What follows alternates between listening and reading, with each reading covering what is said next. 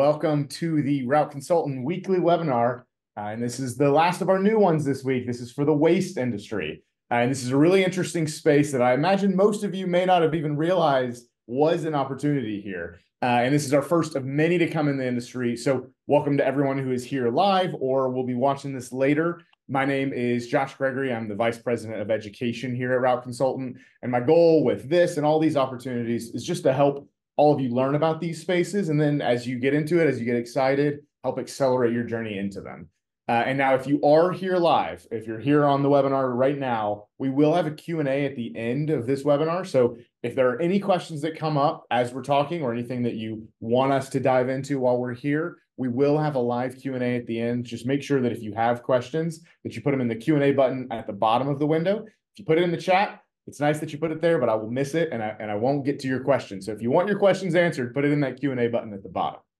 So like I mentioned, what we are focused on today is the waste industry and all that entails and what waste routes are. And I am not the expert on this one. So the good news is that I've brought someone on to be on our team here who is. So we have partnered with Tommy Turbeville, who will be on these webinars every single week to help all of you understand the opportunities and then find the best ways to move forward if you're interested. So Tommy, I see you there. If you want to just go ahead and say hi, and then we'll get started. Good afternoon, folks. Look forward to working with you and help you understand the industry. Perfect. And now, Tommy, on this first one, I really want this to be a way for people to understand the industry and just kind of understand what it looked like for you when you kind of found out about it and got into it. But let's start kind of from the beginning. So just really simply, where did you grow up? Where did you start your kind of career? Well, I am from the Nashville area, grew up there, have not always lived there. The waste industry actually moved me around about 7 different cities while I was in the industry. Yeah, it's there. I'm also from Tennessee, and there's very few of us remaining here. It's always a pleasure to run into people who are actually from here with the amount that come in every day. And, I talk to people all the time and they say, yeah, I'm basically from Nashville. I've been here for 5 years. But it's nice to actually have somebody on the team too, who's born and raised here. We'll treasure the few of us that remain. So how early was it that you first kind of found out about the waste industry? Well, I tell folks it wasn't my intention to find out the way I did. Yeah. My dad had a waste company, Okay. and when I was 13 years old, I was planning on being out.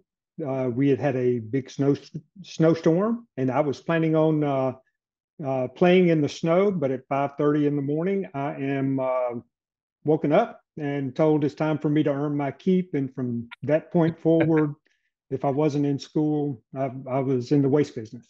Yeah, it's one of those where, you weren't volunteered, you were voluntold to join the waste industry. Exactly. Yeah, yeah. And that's, I think you've got a really nice perspective there. You've seen it for all different kinds of ways from beginning to end since you've kind of, you literally grew up in it. So now I know you kind of said that this isn't, you almost didn't have a choice in the matter. But was there ever a point early on where you tried to get out of it, but it pulled you back in? And what was it that kind of kept you there in those early days? Well, like I said, I didn't have a whole lot of choice, when I wasn't in school, but I swore I was not going to be in the industry. As a teenager going through, I'm like, nope, I'm not going to do this. My plans were to be a high school band director. So went to college on a music scholarship, but then during that time frame, I had a lot of friends that were graduating and not having jobs and with all types of different degrees. And so I thought, well, maybe I need to think about this. My dad always supported me in whatever I wanted to do, but he always made sure I was aware he had an opportunity. And so I guess as I saw that, it's like, well, I know I have to have a job and pay the bills. So yeah, I got to at least do something, and that's kind of what pulled you back. So importantly, what did you play, Tommy? What did you majored in music? What'd you play? trombone. Okay. I do not know very many trombone players, so that's probably. Do you ever still break it out? Is it still? When's the last time you I, played? d- it's been years since I played it, but I do still have one up in my attic, Just in case, just in case the just need in case. arises. Right. So before we go too much farther in your journey, kind of talking through what this looks like for you, just high level, I know that there's a lot of different things that go into this space, but just talk really, what are I think there are really three different major components of this space. So what would you, when people say waste routes, when they're talking about it, what is the space at a high level? Yeah, so the waste industry is really a service logistics industry, is what it is. One of the great things about it is when you think about it, every occupied space has waste, and they have to have some method to get rid of it. And so, very high level, that's what it is. But there's really three distinct lines of business, and I'll kind of walk through those. Those are somewhat determined by the type of customers you have, the amount of waste volume, and as much so the type of equipment that's used to collect it. So we'll start off with residential. Residential is exactly what you think it is. It's basically picking up waste at homes. It's typically, single family duplexes, things of that sort. Um, it it also has the biggest variety of types of equipment that people use. There are some people that do it in pickup trucks to flatbeds, but of course, the most common are compaction trucks, and those trucks are typically known as rear loaders or side loaders. The industry, it's a monthly service fee, and that's really how you get paid. Uh, there are two different types. There are basically subscription and municipal contracts. Subscription is where you have individual agreements with folks. Those are typically billed quarterly in advance in how you get the revenue, but the other is municipal contracts. So those are large chunks of business where municipalities now provide service for residences, and they most of those, there are some that still self-perform, but most of that they outsource. And so huge opportunity with municipal contracts. The other is what's called commercial, and it's basically the mid-volume. It is the type of uh, customers like convenience stores and fast food restaurants and smaller retailers. They're the ones that use the front end loader trucks. That's what they're called. And it's very simple. It's the ones that have the forks in the front, go into the container, dump it over. There are about four different sizes of containers. I tell folks, if you want to get a feel for the size of containers, go behind a strip mall, because typically there you get a view of what everything is there. Almost all of that work is individual, customer to your business type of agreements. And again, it's a monthly service fee and billed typically month in advance. And then the third is what's called industrial and construction. These are the ones that have high volumes or big bulky items that they need to get rid of. And so this is like the big box retailers, manufacturing plants, big uh, big grocery stores, and the other huge sector is contractors. So construction sites. This is typically what you see there. The type of equipment there are roll-off trucks, and it is because the container is like the bed of a truck, and it rolls on and off the truck. Most of those are straight trucks, but there are some that are trailers. This is one that is a little different. The revenue there comes based on the number of times you service that particular location. That's Perfect. the three. Yeah. That's the three lines of business.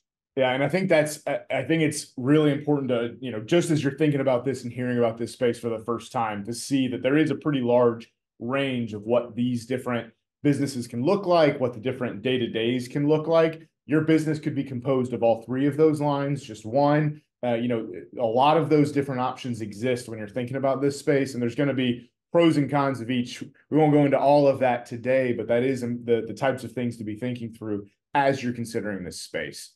But let's step back a little bit, Tommy, and just walk us through. You started at 13. What did that journey look like with your family business? Yeah, so my dad owned the business. I have two brothers that are older than I am, and so short version is Dad had a partner years prior, and they had growing pains. Instead of going together and getting a bigger facility, one partner kept the commercial side of the business and stayed where they were. Dad moved the resident, took the residential side and moved to the basement of our house. And so I literally grew up in the offices. You know, as I got older, bedroom was in the basement, and so uh, started off that at that time almost everybody had to do their own individual. It was a subscription service, but the municipality started annexing and providing that service. And we ended up being the largest private residential contractor for waste in the city of Nashville. But as we looked at that, we knew that things would eventually be bid, and we had a chance of growing or losing everything. And we decided we needed to diversify. And our diversification was getting into the commercial side of the business. And as a result of that, we were growing extremely fast. We were growing, we were adding a commercial route every 9 months, and we had no sales force. It's not like we had a sales force. It was really based on the reputation that the company had developed with people in their homes, and so that's how we got into that. Because of that growth, we got the attention of two big national players. And with what was going on in the economy at the time, we made the decision to talk to both of them. So, you know, what was going on the economy in the early 80s, you know, interest rates were at double digits. You know, we all had our houses, our personal houses signed for collateral because we were growing so quick with the banks. They're like, you know, we're not just going to give you this money. And so as a result of having talked with both of these companies, we made a decision we were going to sell. You know, it's kind of funny. Both of the companies told my dad he could come along if he wanted to, but who they really wanted was his three boys. So, you know, the need for, I guess, talent, you know, it wasn't any different then than it is today. Um, so we ended up selling. As a result of that, that's kind of when I started my journey. Within 18 months, I was asked to relocate. And over the years with them, I relocated 7 different times. I had kind of become the fix-it guy, where facilities and operations would not be performing as expected. But you know, that also gave me a great opportunity to build teams, to manage landfills, to manage transfer stations, to work on permitting landfills, to buy companies, to close down some operations that weren't profitable, and to also get into some peripheral businesses that they wanted to try. One was street sweeping, which was not a big success, but the other was portable toilets that fit well with the construction side of the business. So, you know, so for my 40 plus year career, I've been in the service and logistics business. Yeah. And I think that's huge for everybody who's here and trying to decide to enter the space and trying to know what questions to ask and who to go to. Not only has Tommy been in a business that grew, got really large, diversified, he's gotten in all different types of it. He's also seen an exit, which I think is really important. No matter when or what size business you try to get into, it's always important to also have a game plan for how you eventually want to exit and plan that from the beginning. So someone who's gone through that side is just as important, but also all of the things he did with the large management companies, where he's seeing all different kinds of companies, what they're doing well and what they're not, and helping optimize those decisions, is only going to help you as you're trying to go through this journey as well. So I think that's really helpful, Tommy, to just kind of get that background for everybody when they're looking at this for the first time. Now, you know, I know you've seen all kinds of things, but I just want to pull back and do a couple of quick questions for people who are really thinking about this and trying to conceptualize it. So, you know, as you're getting started, you know, what would you say is the hardest part about getting started in this space? Well, it's really a learning curve of understanding the business. And I would say it's probably a couple of items. One is understanding the disposal cost and how that fits into the pricing. Different types of customers have different types of waste. You pay for disposal based on weight in most instances. And so it's just kind of understanding that, the different container sizes, and just kind of getting a grasp on that so you can make smart business decisions on pricing and growing the business. And the other is again just a learning curve. It is understanding what you should expect out of a route. Mm. You want to make sure that you're maximizing these compaction trucks are not cheap, and so you want to make sure you're maximizing your return on that investment, and kind of just understanding, okay, what makes sense to do that, because you don't want to invest that kind of money and not be as efficient, or only have 2 days worth of work, Yeah. for that particular investment. Yeah, and understanding benchmarks and what you can expect out of that investment is huge. And that's always a part of this that nobody knows going in is, it feels good. Am I doing well? Am I doing, should I be doing twice as good as I am? So I think you're right, that's something that it's difficult to know unless you've got, data or somebody who's done it before to help you kind of understand it. Yeah. Now, I think this is an interesting thing to think through. So, you've seen all different kinds of businesses, and you saw your own family's business and how it grew and changed. If you could go back to some of the early days, is there anything that you would have changed or tweaked about how you all ran the business? Something that you might encourage people to do early on that you may have seen your family miss? Well, it's one of those things that my mindset is that I wouldn't change anything, because I would have missed all the learning experiences that I would have had. But I think for us, the first thing that comes to mind when you ask that is I probably would have pushed to hold off a couple of more years before we sold the company. Hmm. And the reality is we were growing. I'm convinced that growth would have continued. And then the biggest thing is that the multiples grew pretty substantially within a couple of years after we did that. So that's the first thing. But there's so many things, trial and error, but you learn from them, you adjust quickly, and move on. Yeah, I think that's the right mindset. But at the same time, everyone else gets the benefit of seeing the things that you guys did well and didn't, and learn from those mistakes so that they don't have to make the same ones. Right. Now, what would you say is, if you could think about, what was the biggest surprise? We're talking early days. You're like, I don't know if I want to do this, and then you end up doing it for 20 years. So thinking back, what was some of the good surprises you found in the industry? Well, I mean, the good surprises is everybody has waste. And so over the years, the opportunity to learn about a lot of different types of business in the industry, because some of those, they bring you, hey, this is how we operate, this is what we do, this is how we generate. And so that was one of the pleasant surprises, is I didn't really think about the opportunity to see how basically every different type of business operates. So that was one of the pleasant surprises, and it was very educational.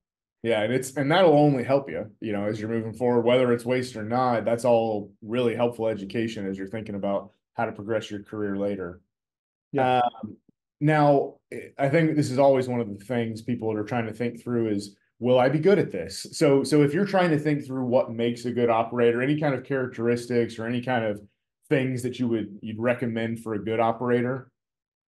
Yeah, I always try to keep things in like three buckets. And so the first one I would say is probably you need to be a service fanatic. In this space, most people don't want to think about their waste at all. All they want to do is take it out and it disappears. Yeah. And as long as that happens, you get a great reputation. So you do that. I mean, that's the whole reason we were growing our business in a totally different segment as fast as we were, is because we were somewhat service fanatics. You do what you say when you say you're going to do it. The other is you really need to be a stickler on fleet maintenance. Again, these trucks are expensive. You can't go down to, down the street and find a truck you can rent. And so making sure you um, maintain your trucks and keep them on the road and keep them safe. And then the third, I would say, is you need to be a strong people leader. Again, a big part of this is your people. There is some manual work in this. It's not just driving. And so making sure you are a great leader of the people that you have is important. Yeah, I think everybody can resonate with that and start to think through, where that fits with what their skills are, what they may need to add to their skill set to get ready for that. Now just, you don't have to go down a long list, but if you were just going to give quick pros and cons of the industry, what would you kind of throw out? Well, I'll start with the cons. And one of them is just what everybody is dealing with today is just, staffing people, maintaining fleet, the supply chain on being able to get parts and those things. I mean, that's definitely a challenge today. But you also could, in certain areas, you could have some additional challenges on hiring because there could be a stigma of people not wanting to be a garbage man. Mm-hmm. Although it's not like it was when years ago, but it is that stigma. So you have to have a very robust, recruiting plan and understand that's a challenge. And the other is a whole lot of times most times you have no say of a disposal cost increase. And so that's one of those things you don't know it's going to increase. And so you have to feel comfortable and be able to make those adjustments on things that are totally outside your control and being able to do that. But you can't sit there and say, well, I'm going to hold this price because you'll see your margins deteriorate Mm-hmm. rapidly. Yeah. On a pro side, I would say it's the consistency. Uh, the routes are consistent. Mondays are basically the same week after week after week. And the other is the revenue. Since the vast majority of this is a monthly service fee for that particular location, the revenues remain very consistent. And so you do have some peak times and down times, but it's not substantial at all. And then the third, I would say it's recession proof. People are always going to have waste. And so the issue of a recession coming in and you not having waste, it doesn't happen. So I would say that's probably the three pros. Yeah. I wish that there was something that would mean I didn't produce massive amounts of waste in my house every week. But yeah, I think you're very right on that last one in particular, that there's really nothing you can do. It's going to be consistent. You're going to need the garbage to take it out. And I think it comes back to what you said earlier, which is, I think, really interesting, of just the thing that people want most when it comes to their garbage is that they don't think about it and it disappears magically. And so as much as you can do that, the more successful you'll be. So we do have a few Q&A. I'm going to go through the questions here. And then as I'm talking, if anybody else has any additional questions, happy to go through them and answer those as well. But first one here. So, Tommy, sometimes you see these large players like Waste Management that have a large foothold in the market. Do you ever see them subcontract out to anyone, or do they try to keep everything internally once they've got it? Do you kind of have to look elsewhere for routes? Most of the time you have to look elsewhere. They do very little subbing out of work. But you've got to understand every customer they have is probably an individual agreement, and they, one of the negative parts of being a large company is this is the only way we do it, and so sometimes that frustrates people. And I will tell you the other thing: they are the big companies do a lot of rate increases on a frequent basis. And so, over the years, modest rate increases people accept, but sometimes, just for no reason, there's not a disposal increase. So it is still a great opportunity. Don't think just because they're there that you can't continue to grow your business. Yeah, and a lot of times we see those pick up residential tracts in like in a municipality. Are the commercial and industrial markets more fragmented than what you might think of as a residential market? Yeah, much more so. Yeah. Is so even if a municipality, most municipalities only provide service for the households, not for the businesses. And so even within the municipalities, the businesses are still individual. They make a decision on that just like they do who they buy their copier paper from. Yeah. And so I think when you're thinking about this, you may say, ah, well, my trash is picked up by a large company, so there's no opportunity nearby me. I think you should always think about those opportunities because if you can win those municipality contracts, that's great. It's a lot of business and it's something that's really consistent. But there are a lot of opportunities. That's why we're trying to talk about a few of these different segments here that may be close by you and it just might not even be something you realize exists, like those businesses or those industrial segments. And there's kind of a side question here. So, you mentioned transfer stations. We didn't really go into it in too much depth, but do you ever see anybody contracting with Waste Management to transfer the loads between transfer stations, or do they still keep all of that internal? Have you ever seen those types of work be That, subcontracted? Yeah. yeah, I have seen the transportation side of that be contracted out. They Yeah. do that sometimes because again, they do that just to feed primarily if they have their own landfill. And again, their core is picking up businesses and houses, and I have seen that contracted.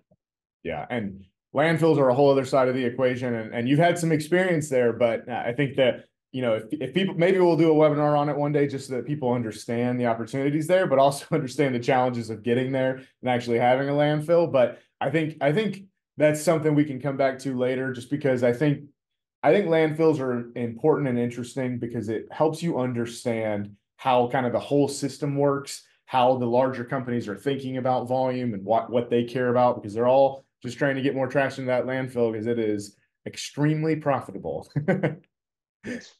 Um, Now, we can't go too far in depth on this because it's a longer conversation, but what's kind of the process of selling a business look like from, is it something where you have to get approval from a large company? Because, this is somebody who's done the FedEx side and they know kind of what the FedEx transfer process looks like. How is it different on this side? Can you just go out and buy existing waste routes? And I know that you sold your family business, so there's at least some of that. Yeah, for the most part, the only thing you would have to answer to is if you did have a municipal contract and you would have to get a approval to transfer it to whoever was buying it.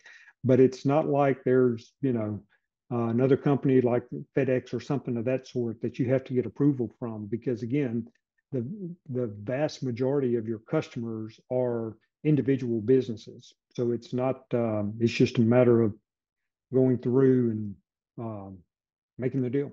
Yeah. So whether they're customers that transfer or contracts, if it's actual contracts, it's a little more complicated. It just depends on if it's a municipality contract or, with a specific customer. If it's a stock sale, it's obviously there's a lot of things that are easier, but even if an asset sale, a lot of those things will still transfer. It's just a part of the transition conversation. But important things for those of you who've been on the FedEx or Amazon side is you don't have to deal with FedEx or Amazon being that third unknown that jumps in and just muddies the waters on every deal. It is typically between a buyer and a seller. Now I know it could be a longer answer here, but can you just talk a little bit about, if a city's putting up a contract for bid for the municipality, what does that process look like? Yeah, I mean, typically the one thing that they do typically require is 3 to 5 years in the industry. Now, I've seen companies that have been bought that have used personnel to justify that time frame when you buy a company to be able to do that. But typically it's just like any other government contract. They have pre-bid conferences, to go through and explain what they expect. They send out bid specs, everything they expect, and then you offer a rate per unit for the area that they have. Sometimes they provide you the number of units. Sometimes they expect you to provide them the number of units that are in there, and then they validate it. So, but that's really what it is.